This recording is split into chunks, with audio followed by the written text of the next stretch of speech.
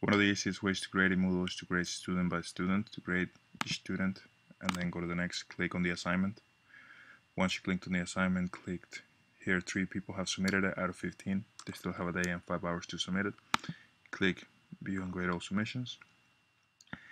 And when you want to grade, click grade in the gradebook.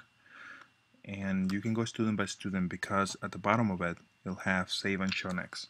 So in this case, we're on 1 out of 15.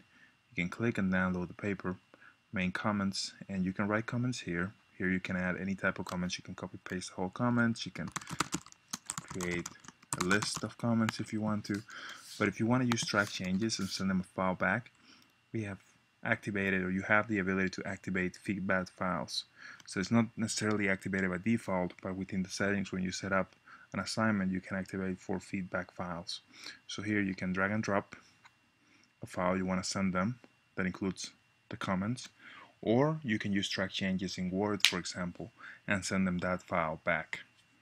Once you're done, click save and show next, and it'll show you the same form with the next student, and you can do that successively till you graded all 15 students in this case, or however many students you have. The nice thing about it is you go student by student, you won't miss any students, and you have both the ability to provide a comment or send them a feedback file, or both. Thanks.